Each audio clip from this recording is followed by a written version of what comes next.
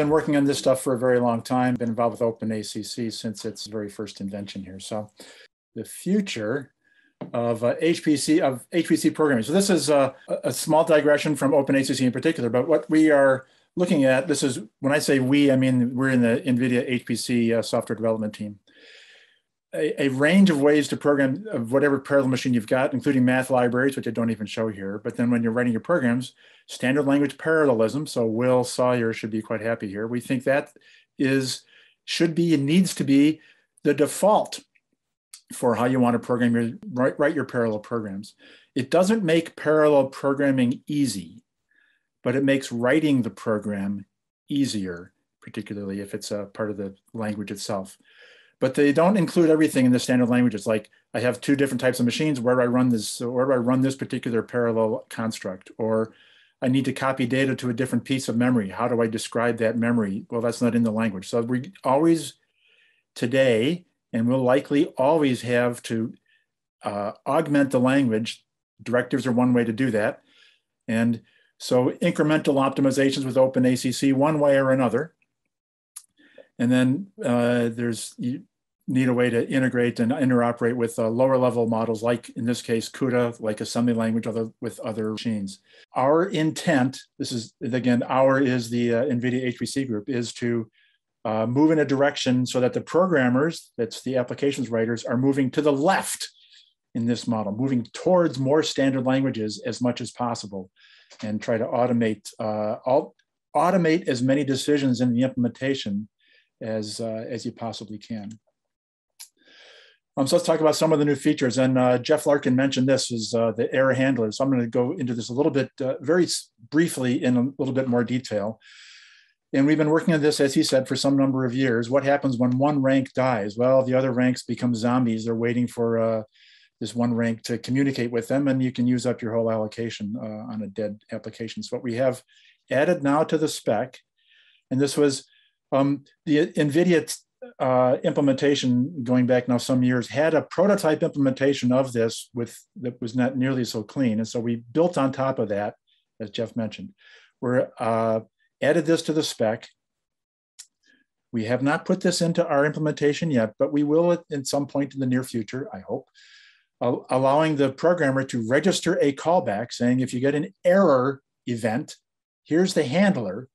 And then the handler will be called with a description of the event, a description of the API information, like what sort of device are you running on, and then can print an error message, and in this case, do an MPI abort. So that was the intent for this particular new feature. This was one that I was particularly interested in getting into the specification. And I want to, as an aside, say the committee process. The committee works really well for finding ways to improve your, you've got a great idea. You have to integrate this with an existing standard and interoperate with all the different ways, and the committee will do that for you. So this did take a couple of years because this was a big change, a big addition to the implementation. Now, I want to say for the past 5 or 6 years, we've had a couple of pretty good interns joining our team, particularly in the GPU compiler team at the NVIDIA HPC group, usually for the summer, and some of them we've hired and kept on. So we try to give them a project they can complete or at least make real progress on that's not critical to our success, but which, if successful, would show some interesting results.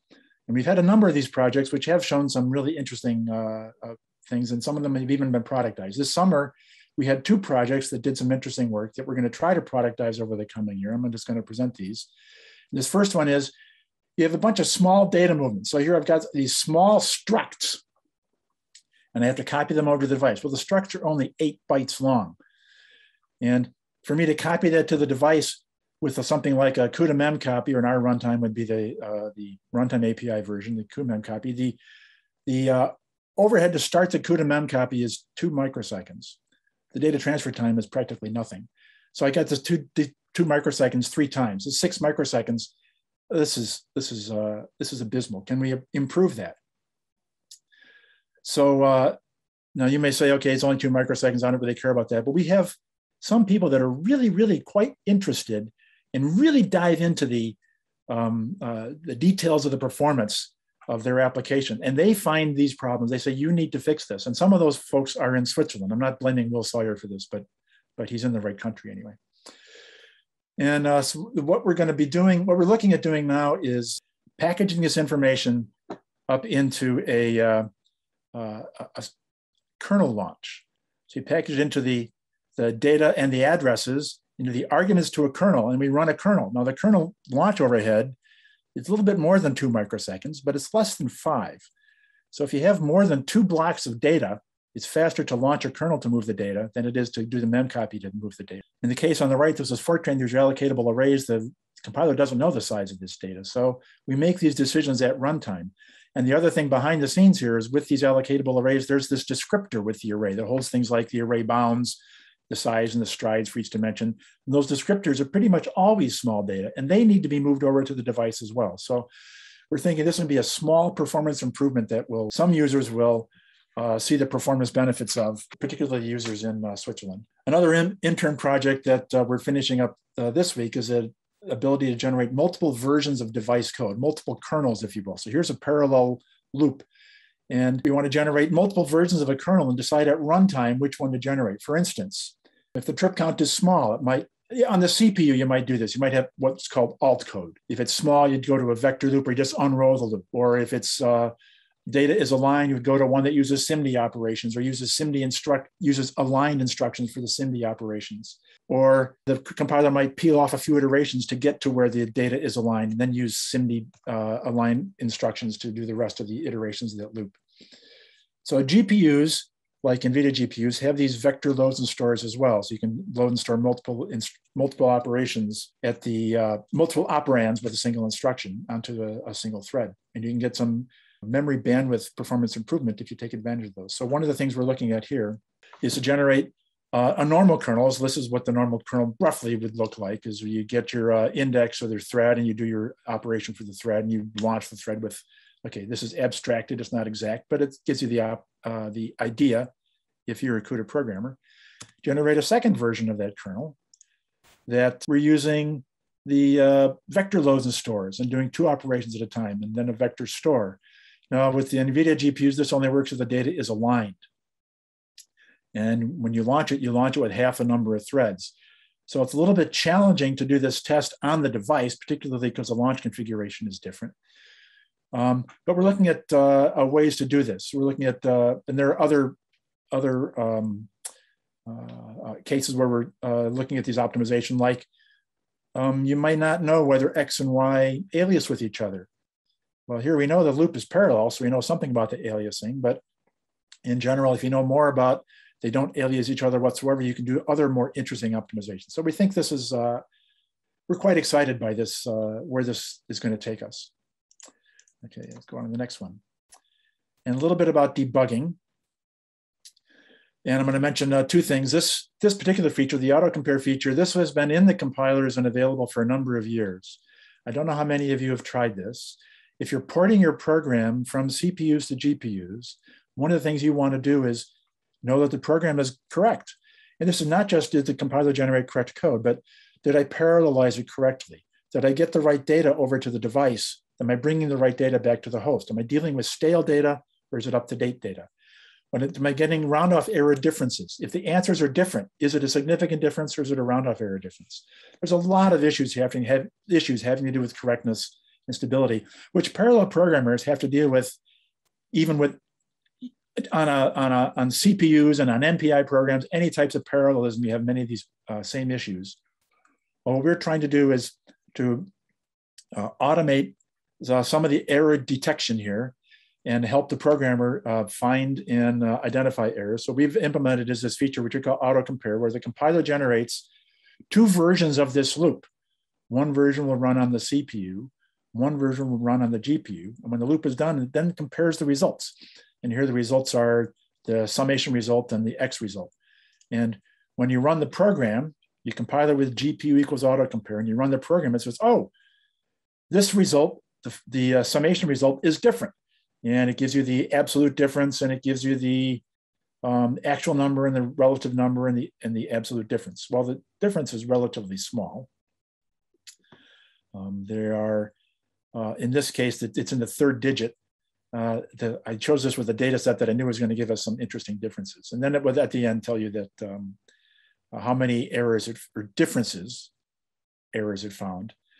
And what this allows the programmer to do is to focus on, as he or she is porting each part of the program, to enable the autocompare for that part and make sure that part of the program is working correctly. And then as the scope gets larger and larger, to move the autocompare to outer parts of the region and make sure that you're dealing with all non-stale data over the whole program. And we've seen people, when they're porting their program, use this to convince themselves that their port to the GPU is correct. Another one that's coming up, this is another piece of work which we did because of bugs in a application, also in Switzerland. But again, I'm not blaming Will for that, because it was not ICON or any weather code whatsoever. But it had to do with, you're dealing with these data structures, and Will mentioned this, you've got data structures. In this case, it was a Fortran with derived types, and you have pointer members. And I'm doing something with a pointer member, and I change the pointer member, I do something with that pointer member. Well, here I got a copy of W on the device, and I updated the pointer on the device. In the second case, the pointer didn't get updated. So the pointer on the device for W% work is pointing to the wrong data. How can you detect that? Can you detect that? And can you automate that detection? So this is one of the things that these programs get larger, and these data structures get more interesting. This sort of thing is going to be more important. So we're working on implementing this as well. We think this is help programmers determine exactly where pointers get misattached. And this will work. There are some of the things in C as well. I showed this as a Fortran program. The same thing will work in C programs with C pointers and C data structures, or C++, what have you. So these are some of the things we're working on, is features, performance, and debugging. Our goal, the long term, I'm wrapping up here. This is my last slide, although I have a couple of builds here. Is performance, productivity, and portability, not necessarily that order. So these are the 3 Ps. So good languages and intelligent compilers should make writing parallel programs easier. It doesn't make parallel programming easy, but it should be easier to write the program.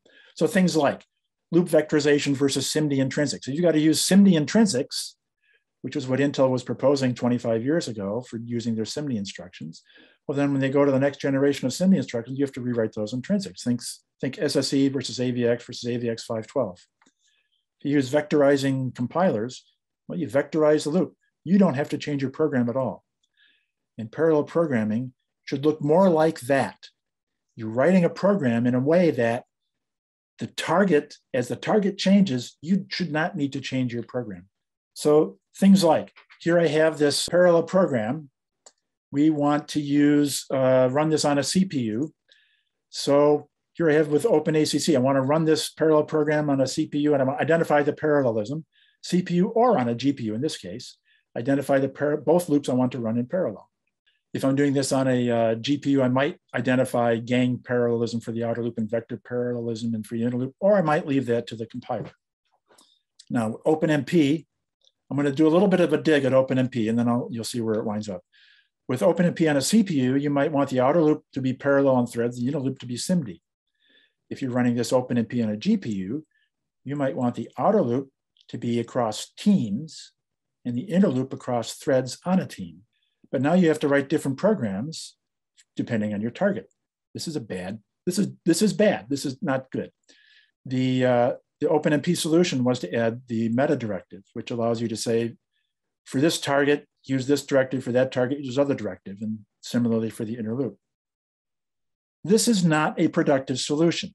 I went from writing a couple of words to writing whole paragraphs to describe the parallelism here. And I'm out of time. So where the direction OpenMP is going, or that we hope OpenMP is with their new loop construct, which is more like the OpenACC loop construct, which allows the programmer to do less typing and offloads more of that work to the compiler to determine how to map that parallelism to the target. I'm going to dial in there. So we've been working on an OpenMP implementation as well. Unlike Joel, we're trying to map our OpenMP implementation into our OpenACC runtime. So it's a dual problem.